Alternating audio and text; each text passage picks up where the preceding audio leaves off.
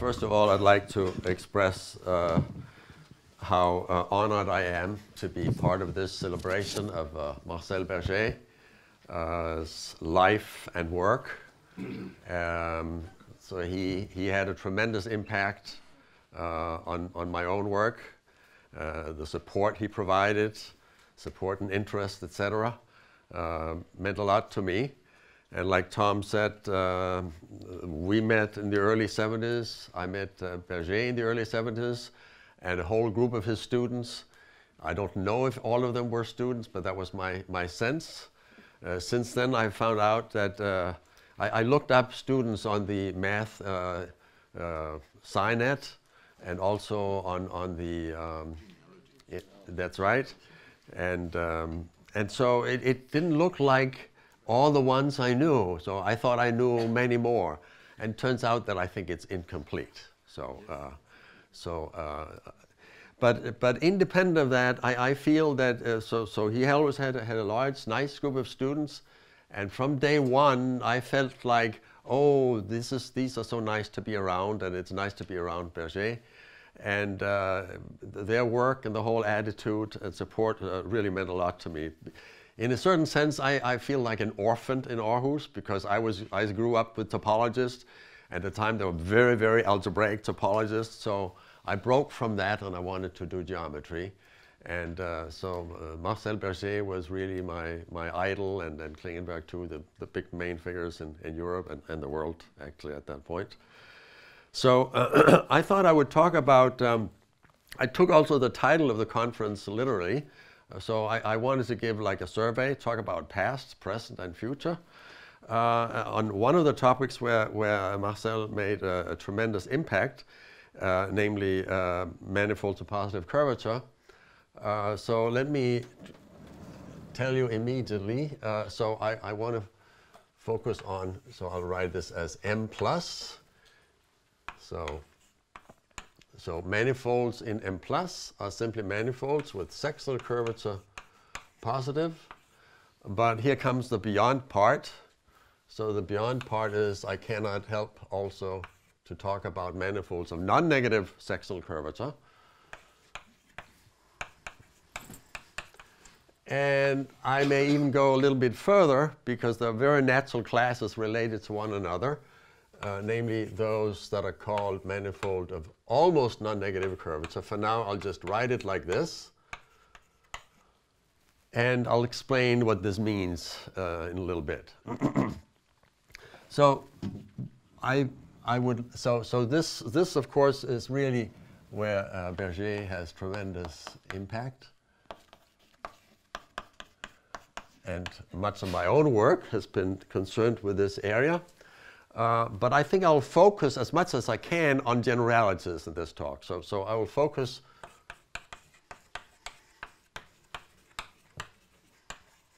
general results as much as I can. And then things stop quickly, actually. So, but still. Now, so let me just remind you geometrically what this means. So one way to think about this is simply the following. If you take two vectors at a point P and you look at the corresponding geodesics, as long as they are minimal, the curvature greater equals curvature positive means that the distance between the endpoints is smaller than the distance between the endpoints in the tangent space. And greater equal just means that they are less than or equal to.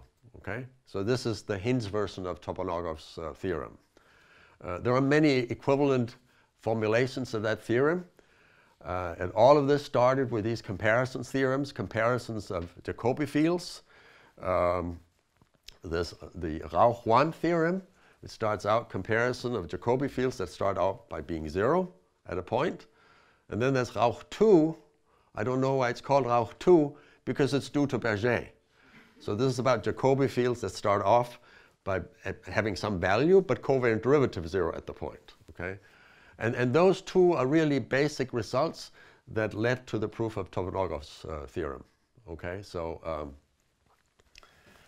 now Okay, so I think I will use this board now.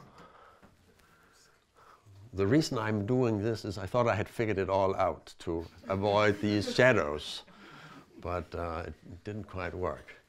At any rate, let me start with the most general results in this if I take the area as a whole, okay? So there are two, I don't think anyone gets offended, there are two milestone results of general type. One of them is due to GROVE and GROVE. It's a sole theorem.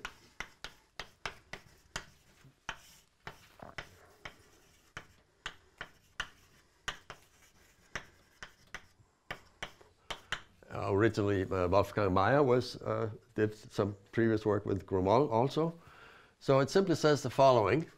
If M is a manifold with non-negative curvature, I assume they're complete, all of them, because otherwise we know for GROVE there's no theorems, right? So, so M is always complete, but non-compact. This implies that M is actually the total space of a compact manifold that sits in isometrically. So M, so there exists a compact submanifold, and this is totally convex, meaning that any geodesic starting and ending at S is in S. So in particular, it's really metrically embedded in here, totally geodesic, such that M is diffeomorphic to the normal bundle.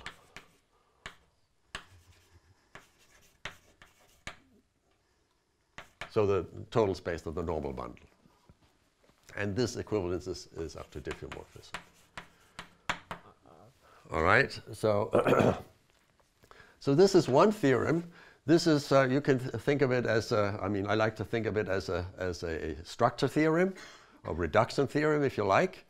It's a structure theorem because it tells you what such manifolds look like, what's the structure of these manifolds.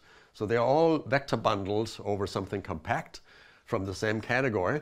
So it follows here that, of course, S is also in the same class. And I should add that, and this is what's called the soul, of course. If M happens to be in this class, if it happens to have positive curvature, then the soul is a point. And in other words, then M is just diffeomorphic to Rn, which means that I won't talk about it anymore, okay? So, we have a complete classification of positively curved manifolds that are non-compact in the sense of their diffeomorphism type, okay? So it's, in that sense, it's also a reduction theorem, because now we are reduced to think about compact manifolds, okay? So for the rest of the talk, I will talk about compact manifolds in these classes, okay? But before I move on to this, there's an obvious set of problems related to this, namely the converse problem, okay? So you can imagine, given, so let's see how this is working. Maybe it's not working at all. Okay.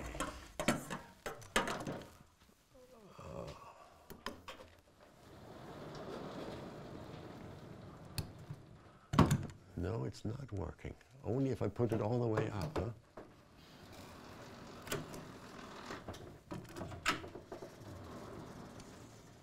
No, this is not going to work. I thought I had these brilliant ideas. You see, they teach us things that I never learned at any other place but Notre Dame. If there are two blackboards, they teach you from day one, I think, that you should always start with the one that's behind because of the shadow issue. It's just like, I can't even see it now, so maybe. I think I'll just give up and you will have to live with that shadow, okay? So I'll pull it down again because this becomes much more comfortable for me. But now I started with the back button. God. All right, I'll just say it in words, okay? So I'll just move on to something else. So what's the converse the converse problem is you give yourself a compact manifold of non-negative curvature and a vector bundle over it. The question is, can you put a complete metric of non-negative curvature on the total space? Okay? Now, this is known to be false in general. There are lots of examples. The first were due to Walshap and Usaiden, and many more since then due to Belagradig and Kapovic. All of those examples are examples with infinite fundamental group. Okay? No counterexample is known for finite, in particular simply connected manifolds. And the original question by Giger and Gromol was, what about bundles over spheres? Even that is not known, only in dimensions up to the base being 5-dimensional. Okay? However, Rigas a long time ago in his thesis proved that over spheres, stably it's true. Okay? So you can add a large enough trivial bundle and then it's true. Okay? You can put a metric of non-negative curvature on it. And recently there's been a lot of work by David Gonzalez about all other kinds of manifolds where you stably it's true. In particular, I think by now it's known to take any known positively curved manifold, then it's true all vector bundles over those if you add a trivial bundle. Okay? So that's a reasonable general question. Okay? All right, so this was the converse of that. So now let me pull this board down again and write down the other sort of general result.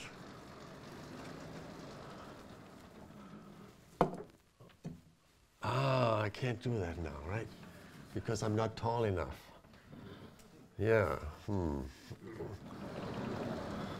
This is taking more time than I planned. When I came, I saw all these boards. I said, oh, I can finish this talk in no time.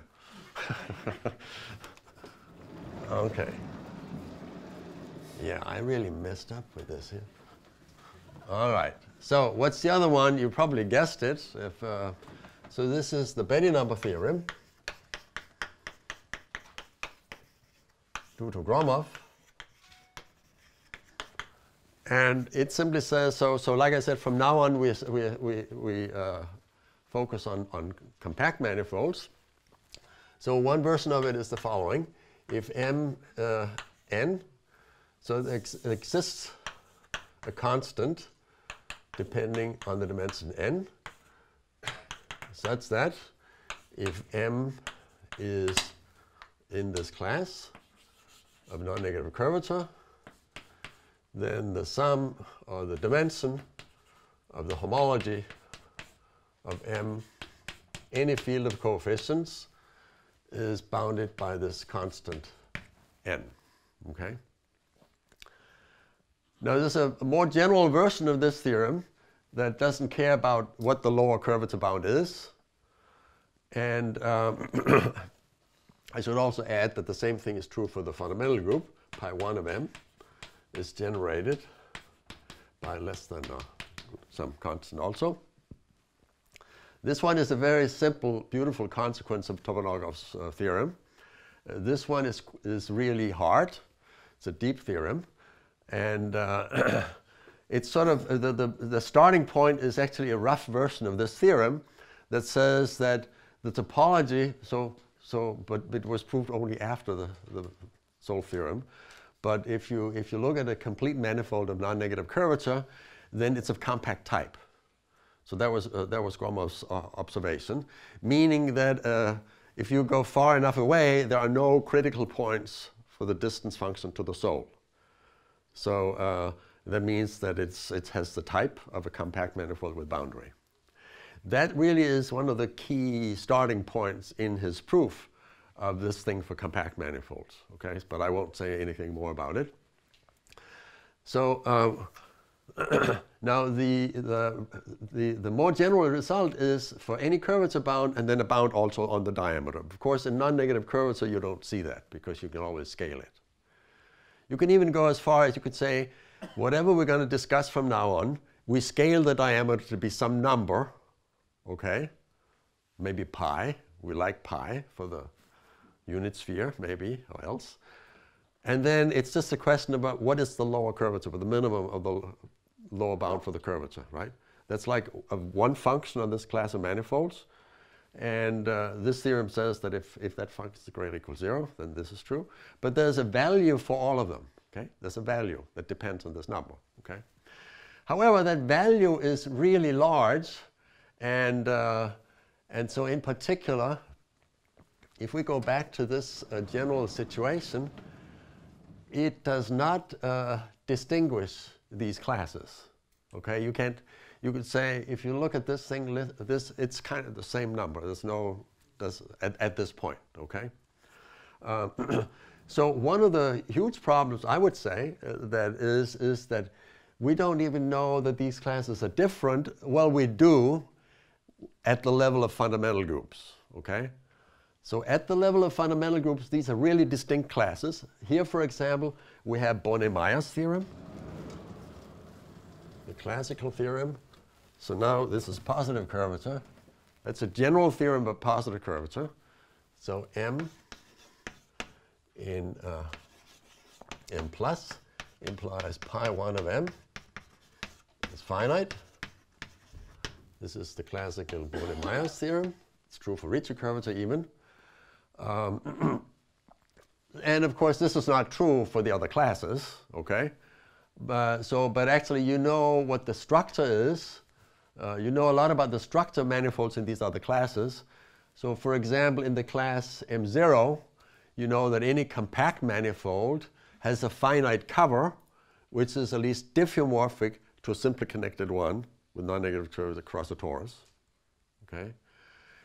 And what is this last class? Maybe I now should tell you what this means. So what does it mean that M is in this class? Well, it means a couple of ways to say it. One is to say that there exists a family of metrics. Can you read this, by the way, up there? Wow, that's impressive, because my handwriting is bad too. But I'll try to say it out loud. So there's a family of metrics on M, so that the sectional curvature of M relative to this metric is greater than or equal to -1. And the diameter of M with this metric approaches 0. That's one way of saying it. So this means collapse with lower curvature bound, okay? This is equivalent by rescaling. You can see that there exists GI. Here's another way of saying it. So that the sectional curvature of MGI is greater than or equal to, let's say, -1 divided by I, where I goes to infinity. So this approaches 0, getting closer and closer to 0. And let's say the diameter of MGI is a fixed number, maybe pi. Okay? So this is why we call them almost non-negatively curved, of course, right? And manifolds in this class have not been studied that much, but I think they really are important for understanding the whole picture and for understanding, in general, manifolds with a lower curvature bound. Okay? Just like in the case of manifolds with bounded curvature, where almost flat manifolds play a central role in the work of Chica, Fukaya, and Gromov. Okay? So that's expected, but it hasn't been really developed. All right. By the way, in this class, any manifold in this class is also finally covered by a compact manifold that fibers over a nil manifold with fiber being simply connected. Okay? But in general, the class of fundamental group is larger. But if we move on to assume that M is simply connected, then there's not a single example known that of even going all the way to almost non-negative curves that couldn't possibly have positive curvature. No obstructions are known. Okay. Let me add. So what are the other general theorems about positive curvature? They also go back a long time. They go back to Sinch or Singh. So it's also just about the fundamental group. If M is even dimensional, this implies that pi 1 is either trivial or Z mod 2. This is when M is orientable, and this is, of course, when it's not. Okay? And if it is odd dimensional, then M is orientable. And these are results going back to Singh in the 30s, okay? And all of them are sort of like baby Morse theory in a sense. You look at the minimum lengths of general, minimal shortest closed geodesic or whatever in the homotopy class, and you show that it has to be trivial, okay? So this is just a simple variation formula. So in this example here, you take suppose M is not simply connected, you take a shortest closed geodesic, that's non-trivial. You find from the assumptions a parallel field, and you just look at the variation in that direction, then you find shorter curves, okay? There are several theorems like this, and I actually all put them in the same block. I kind them Singh's type theorems, okay? There's a theorem due to Frankel that says in positive curvature, if you have two totally geodesic submanifolds, they intersect if their dimensions are too big. It's exactly the same proof, kind of. Going back to Weinstein, if you have an isometry in such a manifold, you find fixed points in even dimensions if it preserves orientation. And that, by the way, is very similar to Berger's theorem about zeros of killing fields, okay? So he proved that any killing field on an even dimensional manifold has a zero. And in odd dimensions, it's true that if you have two killing fields, they're dependent at one point, okay? So, so these are the general results that I know of for manifolds of positive curvature without any further assumptions, okay? So that's end of story in that sense, okay? There's much more work that has been done, but all of it with additional assumptions. So for example, what Marcel did, of course, was to prove the quarter pinching theorem. And he proved other things, very interesting things for positive curves. But these are not like completely general results, okay? So I'm trying to stick with completely general results at this point and see what else one can do. All right, so now I want to move on to some basic conjectures. And this is really not working well. Okay.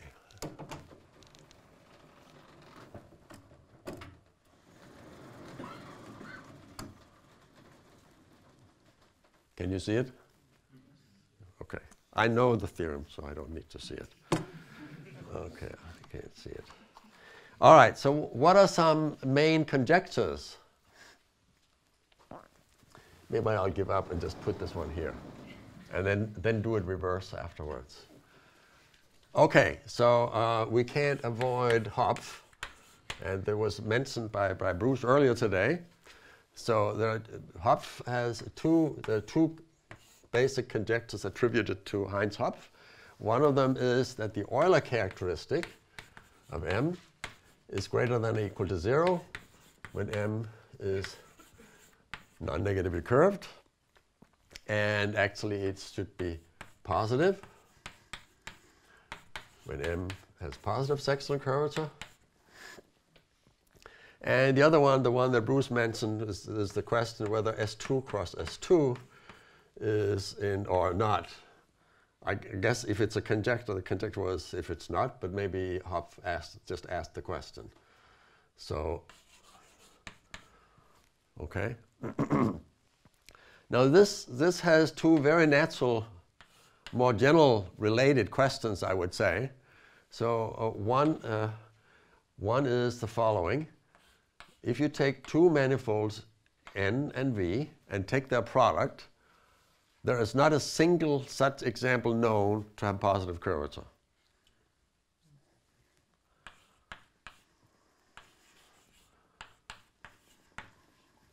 I'm not saying conjecture anything. I'm just saying there's not such an example known, okay, yet. So, of course, we're talking about S2 cross S2. Well, I mean, this is not, if I take them to be simply connected, okay, take them to be simply connected. So RP2 cross RP2 doesn't have positive curvature. So I assume N and V is simply connected. Uh, and the other direction is, how about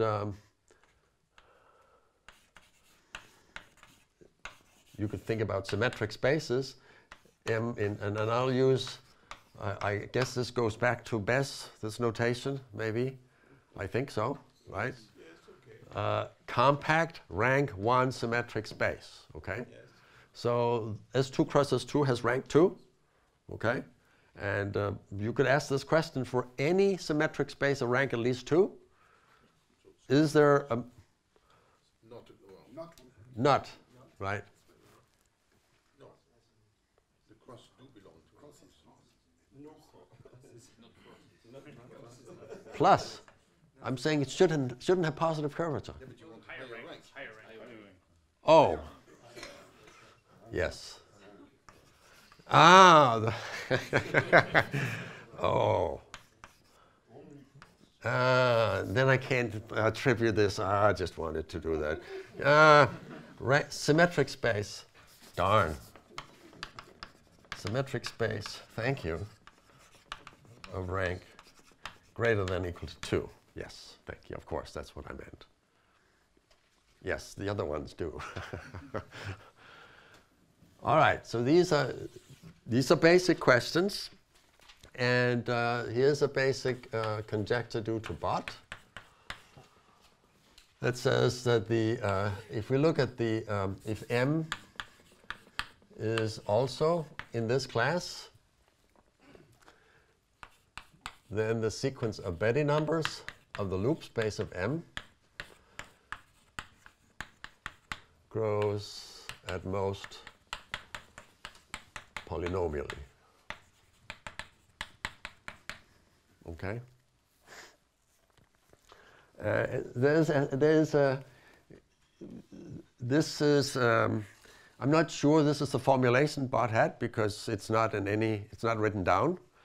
But Bott wrote a paper with Berger where they looked at pinched manifolds, so in this class with 2 bounds of the curvature, and they provided estimates for the Betti numbers, but they're way from this, way off from this. They are the exponential growth. They are estimates in terms of the pinching, but they have nothing to do with this conclusion that you would like, okay? Now, if you focus, so you could also, another question is, are you thinking of any field, like in Gromov's theorem or whatnot? Okay. But so here we could say F, and this could be any field, maybe. That's a reasonable conjecture. But it becomes really obviously interesting, in particular, there's a lot of consequences, if you take F to be the rational numbers. Because then this condition is actually equivalent to the following, that the dimension of the homotropic groups, the rational homotropic groups, is finite. Okay? So this follows via the minimal model theory of Solomon and so on and so forth. This is old also, right? This is also way past, okay? Now, this by itself, I'll just write down, it has lots of consequences that have been proved topologically. One of them is that the Euler characteristic is then greater than or equal to 0. This follows from this, okay? So the Bott conjecture would imply one part of the Hopf conjecture at least.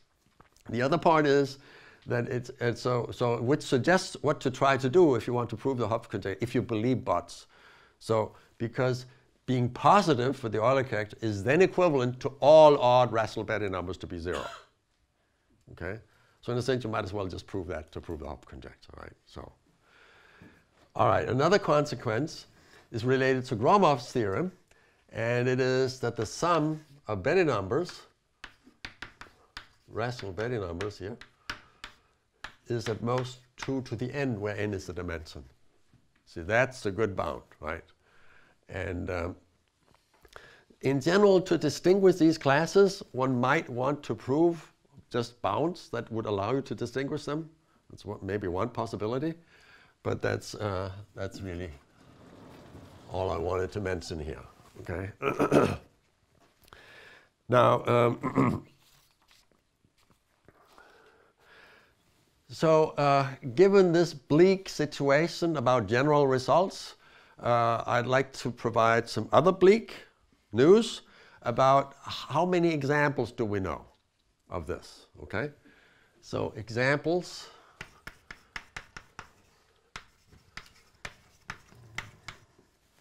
And constructions.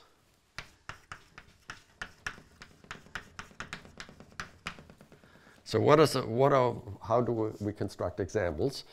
Well, so let me talk about some constructions first. So if you start with a manifold M in M0, and we look at I'll call these projections.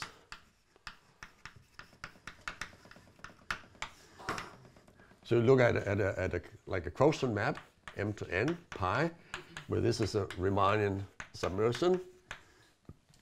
Then this implies that this guy is also in this class. And you might be clever or lucky or whatever and show that sometimes it is in this class. Okay? That's a very important construction. Now, if you look at this class, Tom and I went out together last night. I'm losing my voice too now. If you look at this class, then you can take products, right? Products in this class work, of course. And then there's the bundles.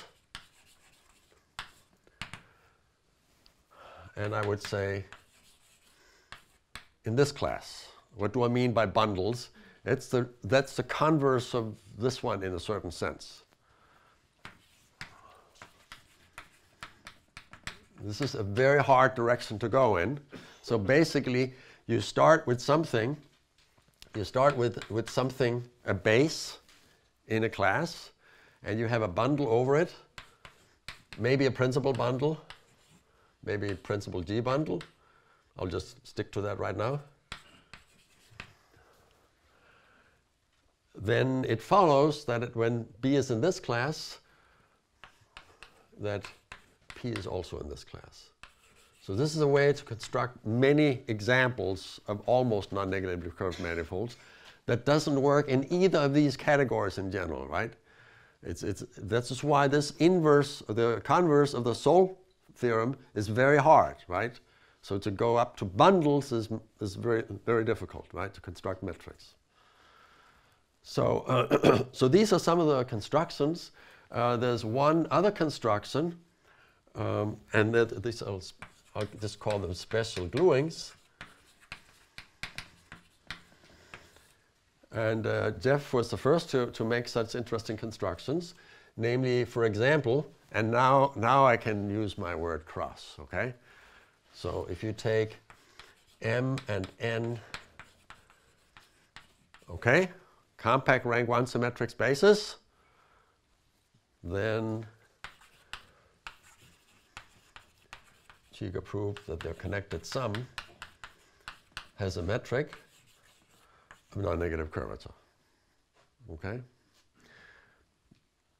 Basically using if you cut out a point from one of these spaces, you have a bundle, and you change it so that it becomes product near the boundary, so that you can glue them together isometrically by means of unit sphere. And there are other constructions about gluings that have related to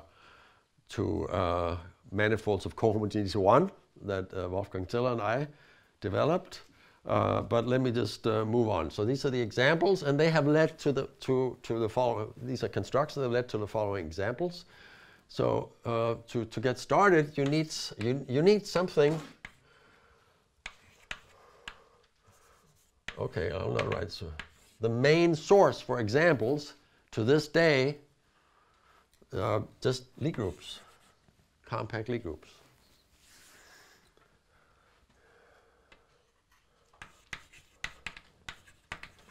Or Lie groups with binary metrics, because they if you take a binary metric, they belong to this class.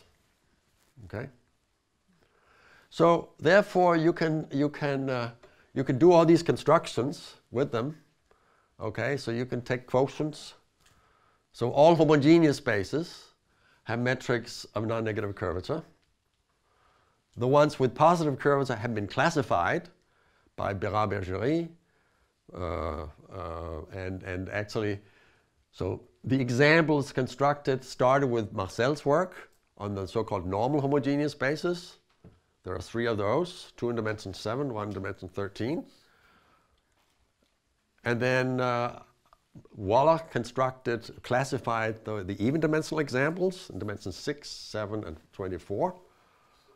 I have no idea if that 24 has to do with Brentel's number. I don't think so. But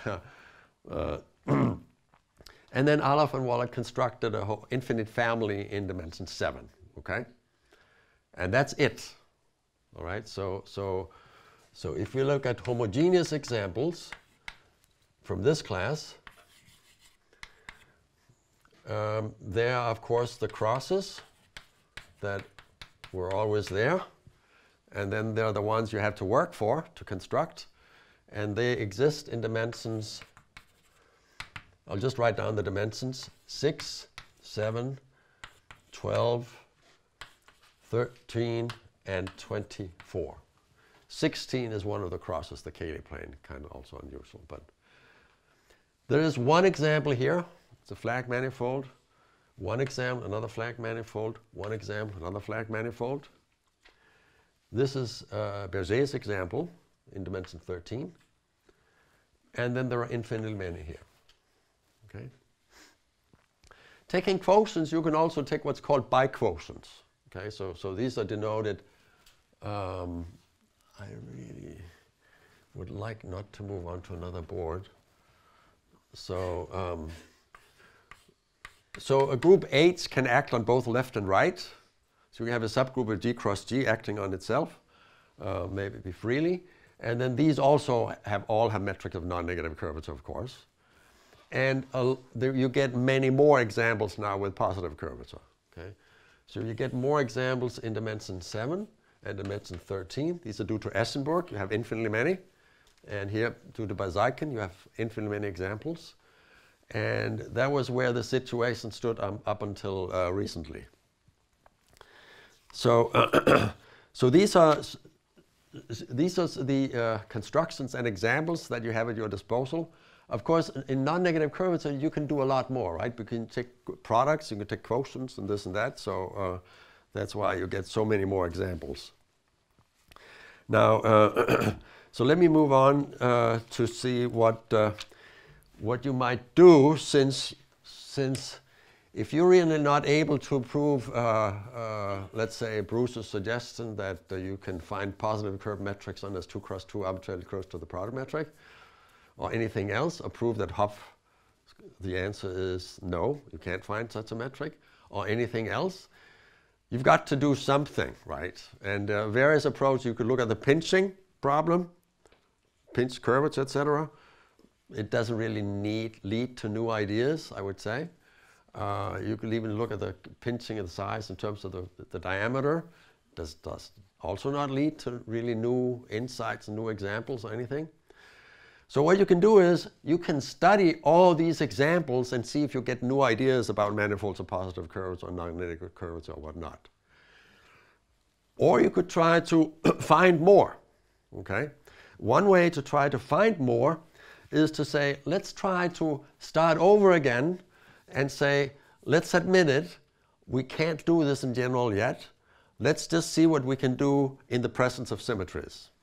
So like Bruce explained, in dimension 4, if you have a circle of isometries, you can actually prove what the manifold is. The manifold, if it has non-negative curvature, it's either S4, CP2, S2 cross S2, connected sum CP2 plus minus CP2.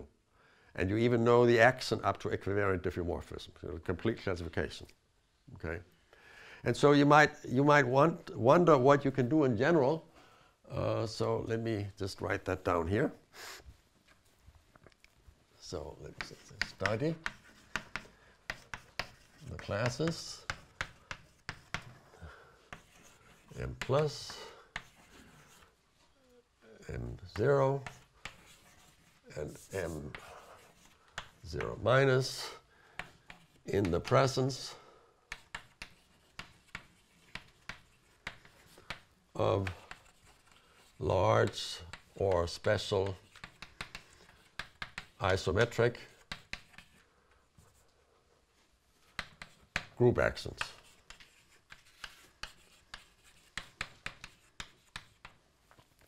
And it's not completely unreasonable to do it.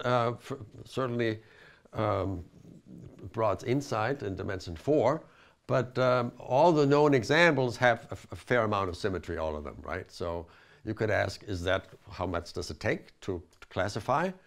And it actually might give you new ideas to construct new examples as well, okay? And this indeed has happened. So let me just give you two examples of the notion of large. So what could it mean that if a group G acts on M, that this group G is large? Well, one notion is obviously that the dimension of G is large relative to the dimension of M. This is called the degree of symmetry, also studied by Wu Yishang. It's studied topologically by many people. You could think about the rank of G being large. So you take a maximal torus, or just think of torus actions that play a role also in collapse, manifold with bounded curvature. So torus groups are certainly important. Another way of thinking of large is if the so-called cohomogeneity, which is the dimension of the manifold modulo the group, so the orbit space, that this one is small. Okay? So I will, I will tell you about some results.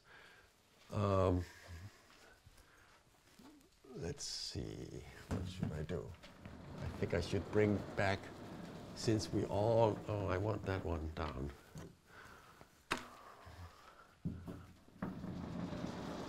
Maybe now I'm really, oops, not so fast.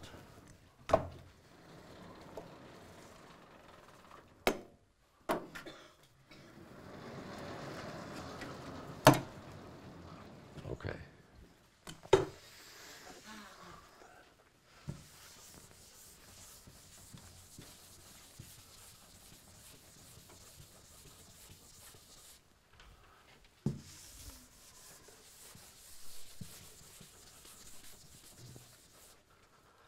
All right.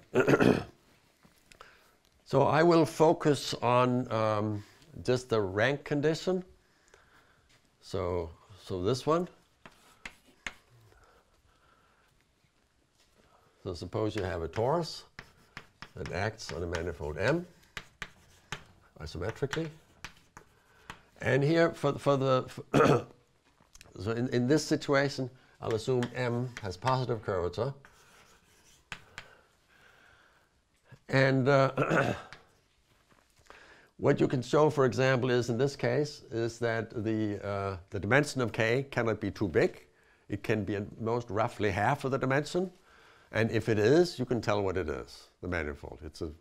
It's actually like a cross, okay, up to diffeomorphism. Now, Wilking showed that you can do better. You can go down to about, K is about 1/4 of the dimension of M. And you can still say what the manifold is. It's rough, again, like a cross, up to tangential homotopy equivalence.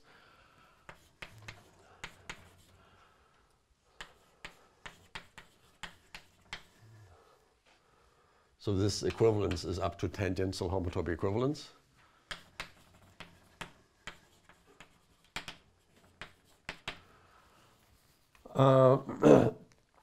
But there are also ways to address these questions due to Hopf in this setting.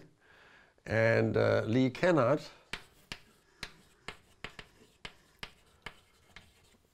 has a number of results related to this, namely answering basically addressing the Hobbes questions. Forget S2 cross S2, but think about the other ones with positive curvature. So with k growing logarithmically as a function of n, as a logarithmic function of n, there are many results. He has several results showing that then you cannot have a product.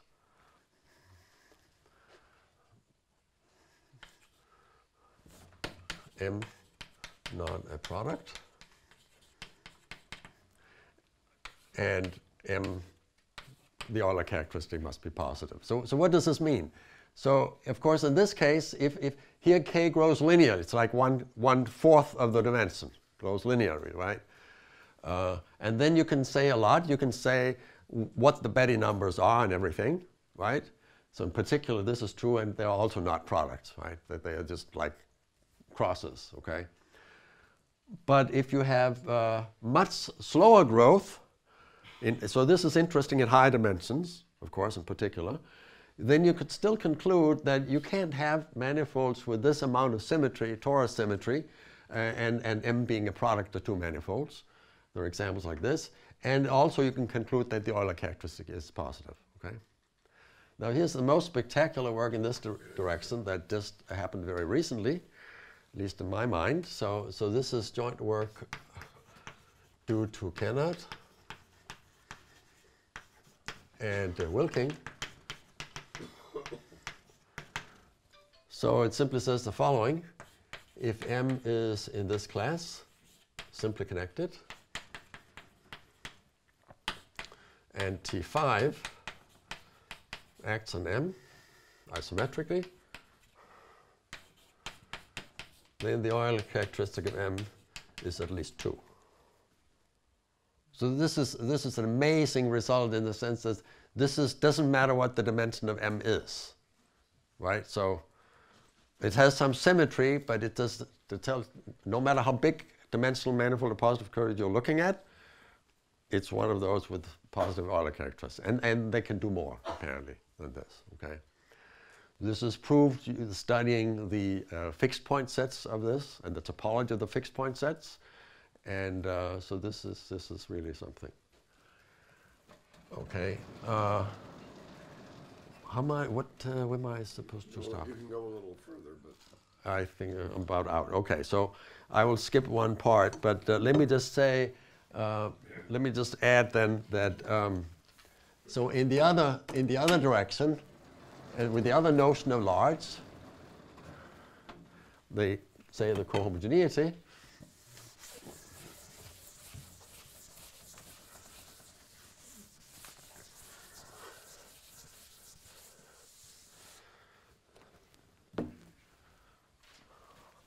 Let me just state the result in words. So again, Wilking has a fundamental result that says if you fix the cohomogeneity K, no matter what it is, could be 10 or whatever you want, then if the dimension is large enough, and it's not like one of these Gromov numbers, then the manifold is of the type of a cross, okay? If it has that cohomogeneity, okay? So for example, look at the homogeneous that are gone somewhere. How many they dried up in dimension 24, okay? And beyond that, there are only the crosses, okay? So in cohomogeneity 1, Ziller, I, and Wilking gave a sort of an exhaustive class of possibilities that is a classification in all dimensions but 7, okay? In all dimensions but 7, the result is the following. They are either a cross, a normal homogeneous space, or they are some infinite family of Bazaikian examples, and we know exactly what they are, okay? In dimension 7, there are the two normal homogeneous spaces. These are the only homogeneous ones. And then there's an infinite family of the Eschenburg examples that also are cohomogeneity 1. And then there are two infinite families of candidates for positive curvature. That was what I was sort of driving at, right? And so in cohomogeneity 1, there are like PK, QK candidates.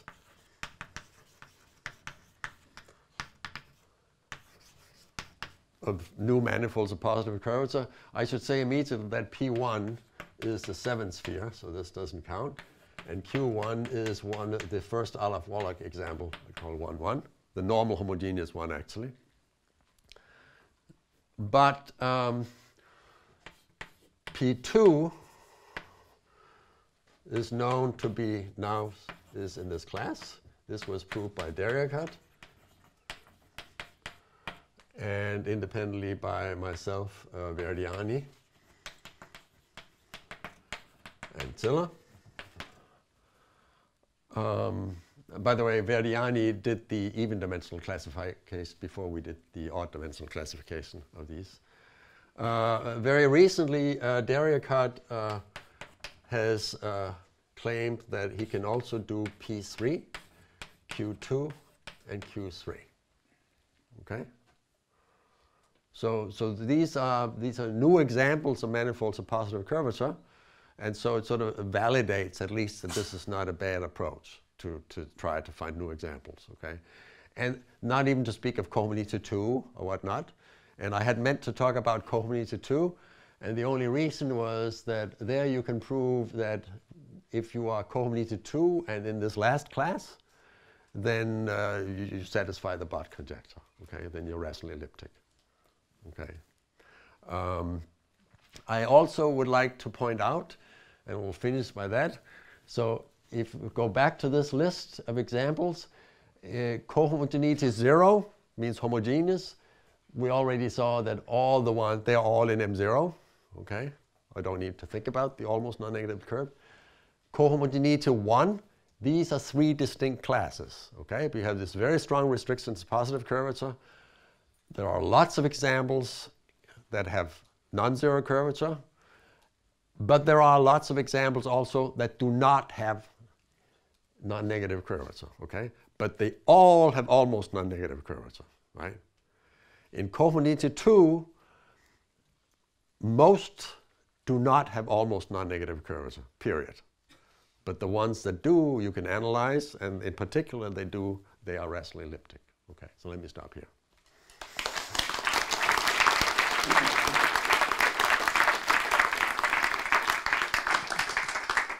Questions?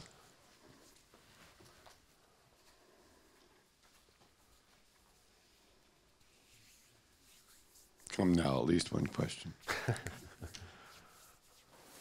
What else is in the future? Yeah, well, I didn't have time. Well, I had a couple of things I wanted. So first of all, there's this question about why are only these crosses in high dimensions? What's going on? Maybe there's something to it, okay? Or is it just because we are too ignorant and construct all examples, don't know how to construct examples other than using Lie groups, okay? Now, from that point of view, I think there's a lot of constructions now.